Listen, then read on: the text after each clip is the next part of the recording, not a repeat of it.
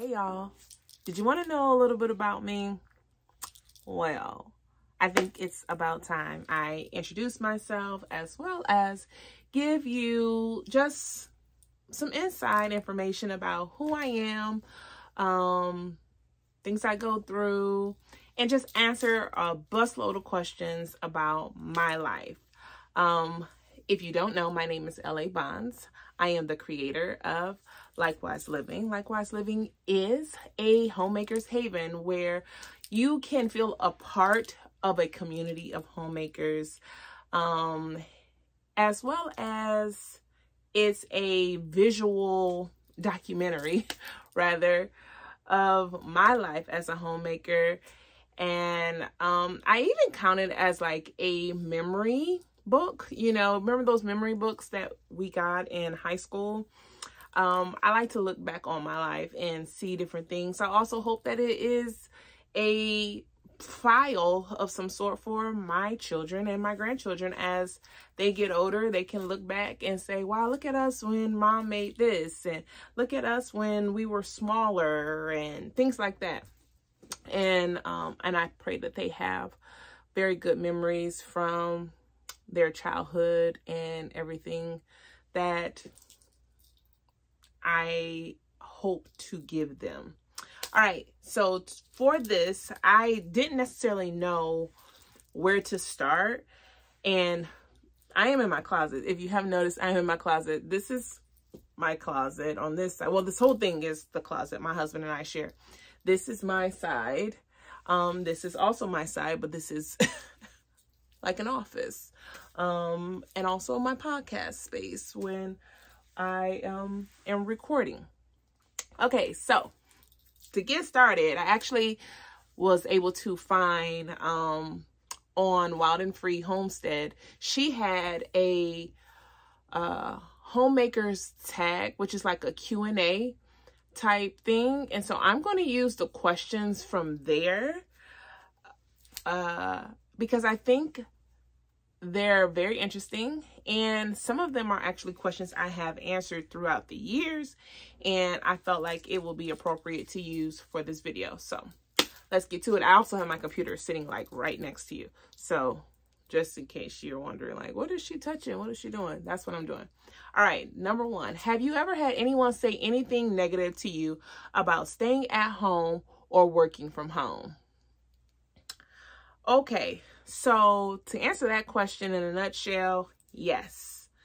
Because I have worked in corporate America as well as in the film and TV production industry, when I tell people what I do and I say I'm a homemaker or I stay at home, the negative responses that I have received were more like I'm wasting my experience or my knowledge on just being at home, or like I'm at home doing nothing, you know, or adding value. I'm not adding value to society, when in all actuality I really am, because I am cultivating a group of people and an environment that will actually function in the world. So yes, I have definitely had negative responses to me saying I stay at home and work from home. And truthfully so too, I struggled with saying I stay at home. Too, I know for a fact I always struggle with saying I'm a stay-at-home mom, because I know I won't always be a stay-at-home mom. And it never was something that resonated with me. Like, I could not, like, get up in there and say, oh yeah, I'm a stay-at-home mom, because then when they move out, then what am I? And so, like, you're a stay-at-home mom to who? You know? And so I say homemaker because, one, it gives a better refined definition to all that I do, and it has more longevity to it, but also it is something that I just take pride in. I take pride in saying. So, yeah, I struggled with saying stay-at-home mom. I also struggled with saying, working from home, because I don't have a stop. There's not a, you know, like when someone says they work from home, you really do think like they have a stop period. When I don't have a stop period. And I'm actually happy about that because I have more flexibility to do the things that I do when I want to do them. All right, number 2. What are your favorite and least favorite parts of being a homemaker? Okay, so my favorite part is knowing that I'm doing God's will. My favorite part is knowing that I'm walking out Titus 2. I'm walking out my spiritual gifts. Like hospitality is one of my top one. Administration is my actual top one. Administration is my absolute top gift. It has been, if you've never taken a spiritual gift test, let me say that for those who may not even know what I'm talking about. Spiritual gift test is pretty much like an Enneagram. You know how people do those personality tests. They answer a series of questions and it comes out telling you a little bit more in depth about who you are and some of the thoughts and things that you may have wondered about, and kind of give a little bit more clarity. Same goes with a spiritual gift test. I always encourage people to give a to take a spiritual gift test because it helps you understand a little bit more of who you're created to be, how God has shaped you. It gives a way better clarity than a career-based, personality-based test. Okay, so like I was saying, Titus 2 is something that I take dear to my heart because I've had it given to me through numerous women. And Titus 2 says that older women should actually teach younger women how to do this, do this, do this, do all these different things. And I want you to, I'm not giving you the scripture because I feel like you have the resources. If you have a phone, you have the resources to look up what Titus 2 says in the Holy Bible. But walking that out, also walking out my administrative and my hospitality gifts, because it's 1 and 2. Those are my top 2. Walking those things out. I have always enjoyed creating a beautiful space. I have always enjoyed having some type of efficiency routine to make things go and, you know, in a smooth way. As well as administratively, I've always had a management type of mindset, management, ownership type of mindset. Literally cultivated this as a child. My mom and dad cultivated that and really massaged that, that gift that they saw in me, and it has grown, and I use it so much every single day. And so I've been doing that forever. And so, yeah, I feel good about that, like completely. All right, let's get to the next question. All right. Oh, it was saying your least favorite thing. I didn't answer that part. My least favorite thing is how lonely I can be. Sometimes it is very lonely because I don't have that many women that can relate to the things that I experience.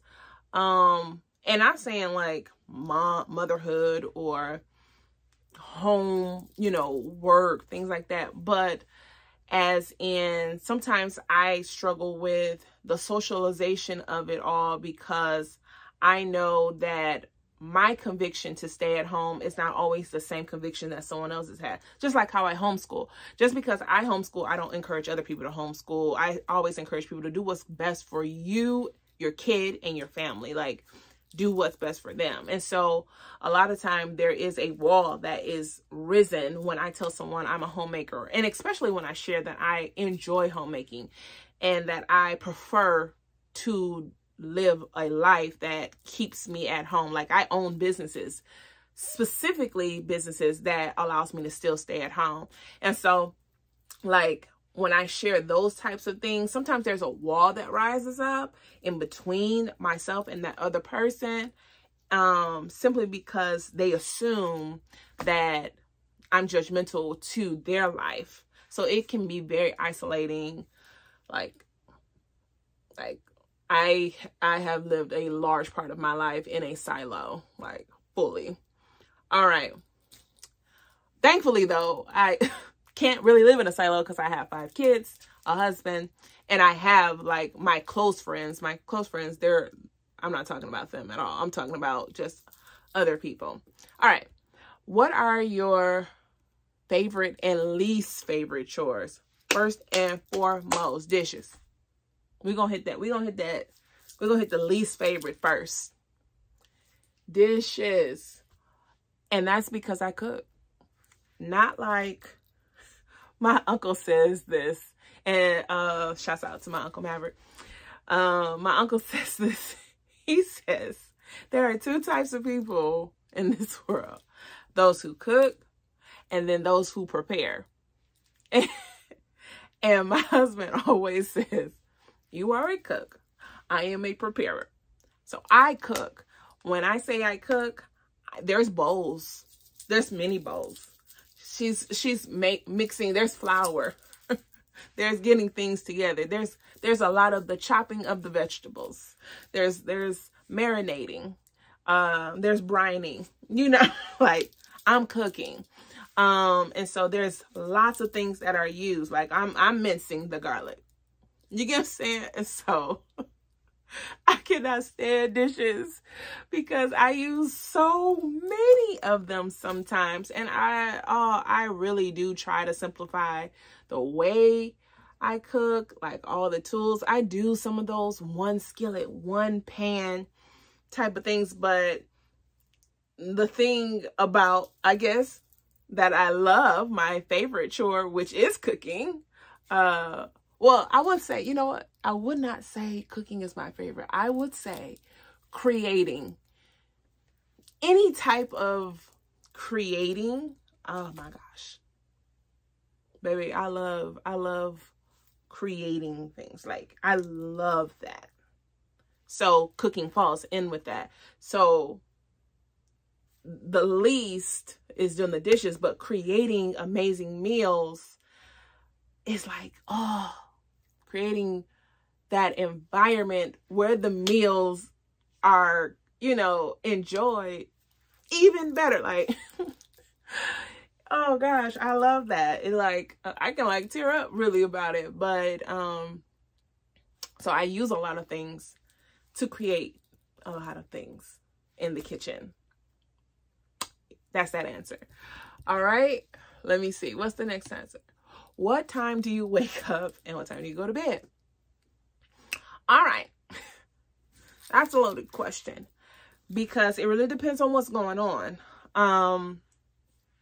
Thursdays we go to BSF, which I will link in the description, and I'll add a card here about what BSF is because, baby, Bible study on steroids. We go to BSF on Thursdays. And so on Thursdays, I wake up extremely early and go to bed extremely early that night.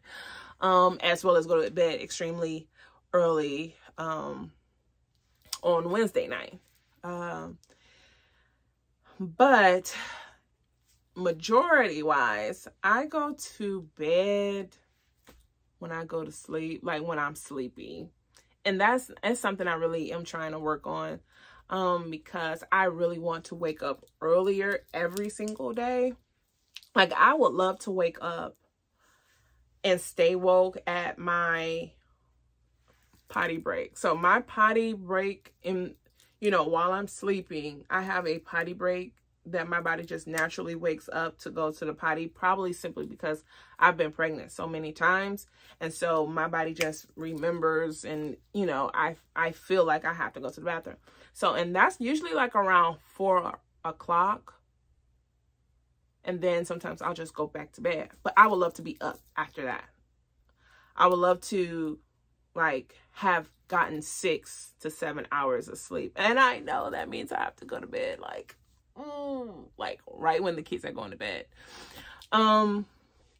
But yeah, I don't do it. Even if I could do 5 would be great. 5 would actually be great.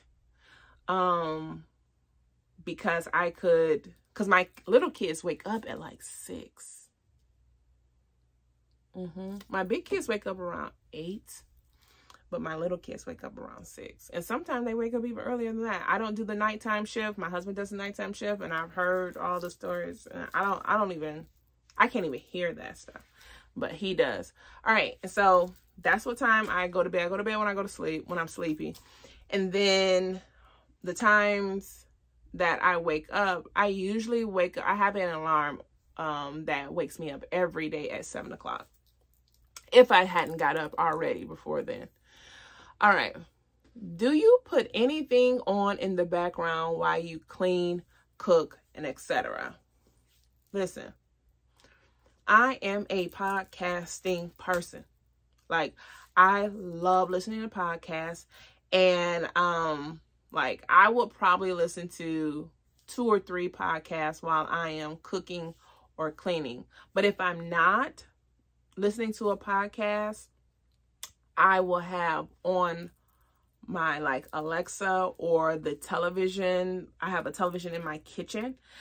I will have on there like cafe music or like a really good soundtrack, like instrumental soundtrack, jazz music. Yeah, I also listen to hymns a lot too. So like the old-fashioned hymns, but my boys, they're pretty loud. So a lot of times I actually put earbuds in my ear. Like I have like one earbud, you know what I'm talking about, like the AirPods. I have my AirPods. I thought they were sitting up there. I guess they're not. They were sitting somewhere. Where are they? Oh, they moved back. They're back further. Okay. You know, like this right here. I'll have one in. It also helps when I need to be on the phone to not have both of them in too. All right. How often okay. Wait a minute. Did I miss something? Okay, that was, do you put on anything in the background? Okay. Do you get dressed most days or stay in your PJs? I get dressed. Now, I do have days when I stay in my PJs. I love my pajama collection. Like, what? I spent time and energy on every single detail of every aspect of my wardrobe. From my workout clothes, there is a wardrobe for my workout. For my everyday clothes, which are my also going out beautiful looking clothes too, which I'll do a video on my actual wardrobe because I feel like you will love that information. But regarding my sleepwear, I have an entire wardrobe for that. So I love putting on my PJs, but I also love putting on my clothes. Like, I love putting my dresses on every single day. Like, I love getting dressed. So for the days I do wear PJs, trust and believe, baby, I feel amazing in those days. Okay. How often do you do your hair and makeup? Okay, so back when I turned 30, I am 37 right now. When I turned 30, I was going to, and I had been going to an esthetician for a good deal, like a good amount of years. My esthetician, her name is Arnite. And I'm gonna give you guys information about her one day. Like, I'm gonna do a whole video. But I was going to her and I had a lot of pigmentation, hyperpigmentation. I had bumps. I also had eczema. I had a lot of stuff going on with my skin. And through the years and her education and correction and the routines that she gave me to implement into my skincare and into my health life, my goal from that point on was to get to a place in my life where I do not have to put on makeup every day.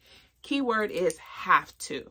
Because then I felt like I had to, because I had like like my face, like looking at it was okay. But then when you saw my face without makeup, it would be like, oh girl, you all right?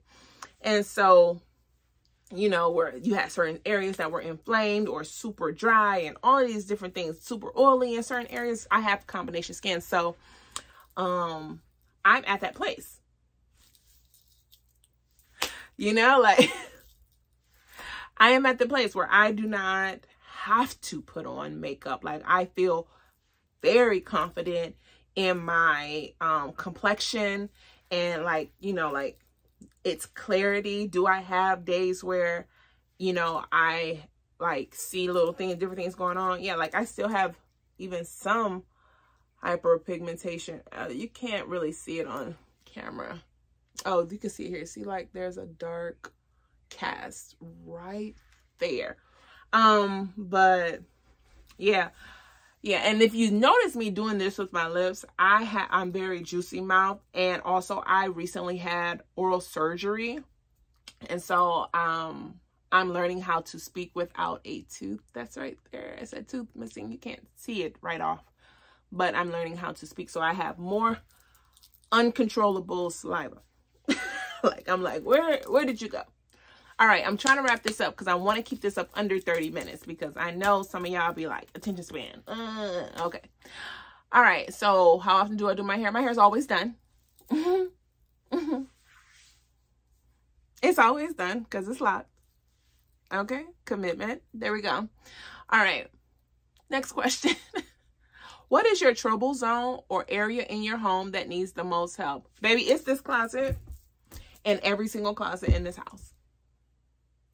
Every single one. Like, I have a goal, one, to always put my clothes away. Like, I've been trying to get that goal in because I am a person that, like, at the end of the day, wow, it made it look like I'm pregnant. I'm not.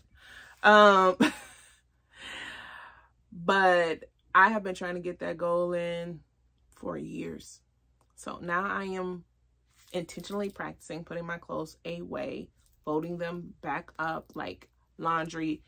Hanging my clothes up is much easier to do than like doing like, oh, let me fold and do, hang them up. That's done. But my trouble zone is closets because they're so tucked away.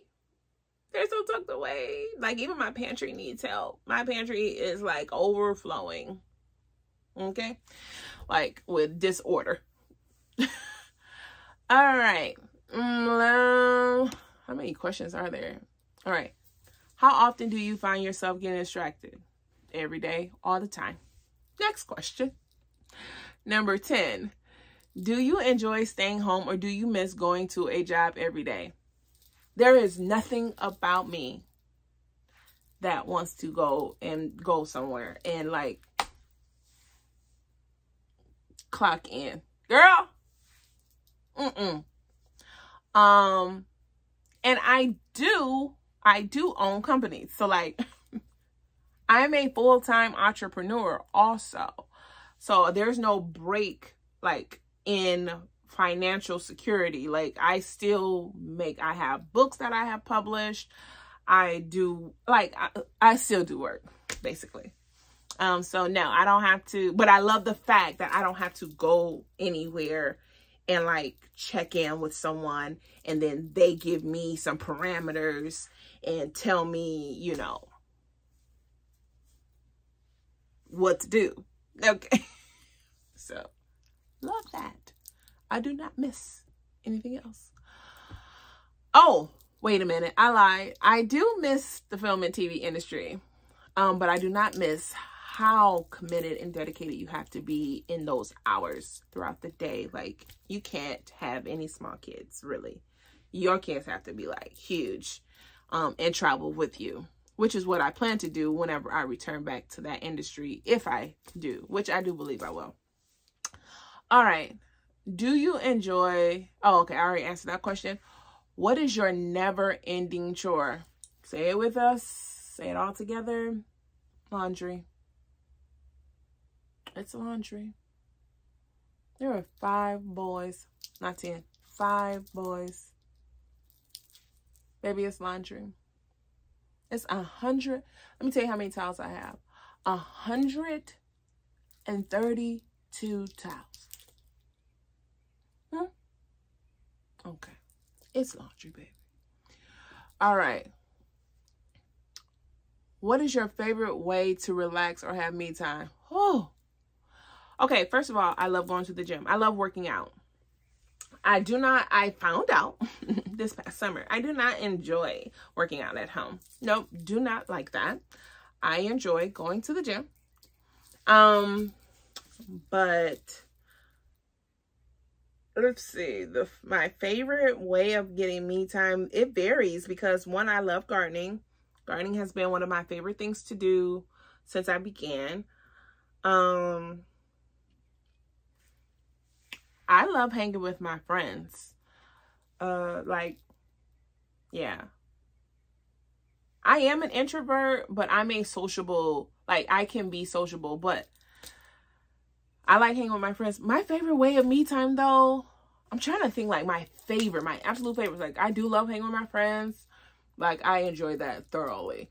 And I do love gardening. It will be spending time by myself, like spending it in quiet, like even just sitting here in my closet, chilling. There's no noise, there's no interaction, there's no talking. I could probably read a book. Like being by myself. Yeah. That's it. That's it. How often does your husband chip in? My husband, he's a full-time father and husband. So I don't know why that word is there, chips in, because we have this house together. We have these children together. And so whatever I do, he does. Next. Like, I don't understand that. I don't even understand that mindset. Okay. If you have children, when do you find time to do chores? I do chores while they're around. I do chores in the house. And it's good for kids to see you work. It's also good for kids to work. Like, so my oldest children, before they can even get on any technology, they have to complete their home stewardships, which is, we don't use the word chores, we use the word stewardship, because whatever God gives you, it is your responsibility to take care of. So he's provided a home for them. He's provided parents for them. Like, he's provided a body for them. So they do all of their stewarding, as well as they do their memory verse in order to even get technology time. Like, you can't get it without those things. And they do a doggone good job. They do, and they're very efficient.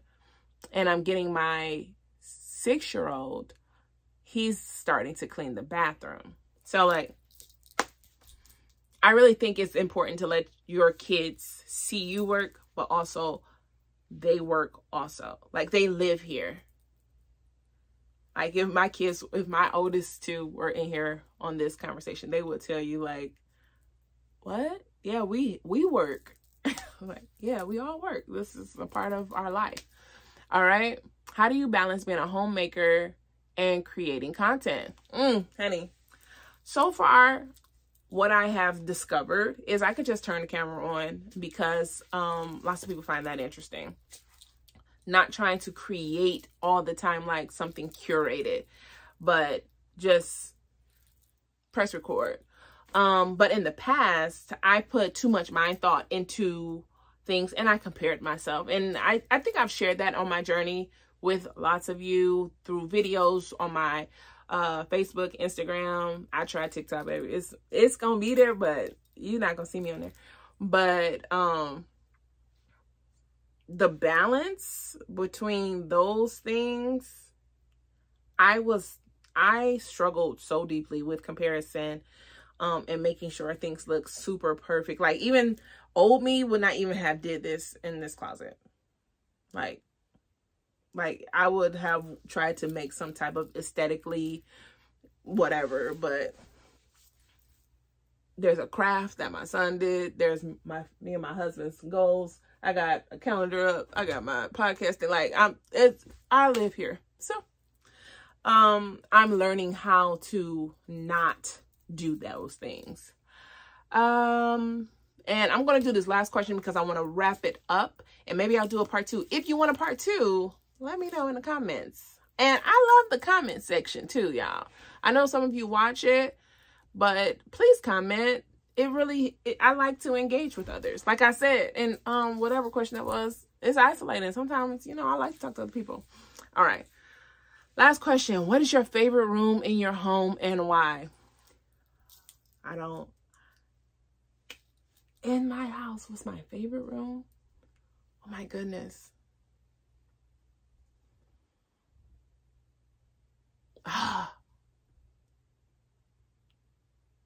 I don't. Do I have one?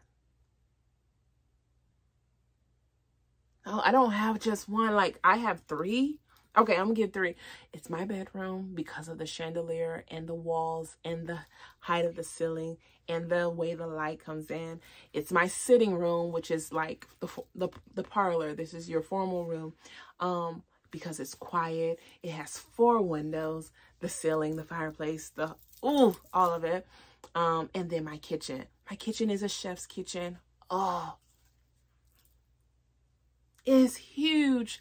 Big island, stove in the island, lots of storage space, lots of like humongous pantries, 2 ovens, baby sink looking straight out of a beautiful picturesque window, looking outside at a beautiful area. Like, those are my 3. I don't have just one.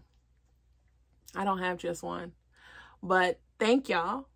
Thank y'all for hanging in here. It's 31 minutes. Well, going on 32 minutes. But I appreciated you for watching this video, especially if you watched it completely through.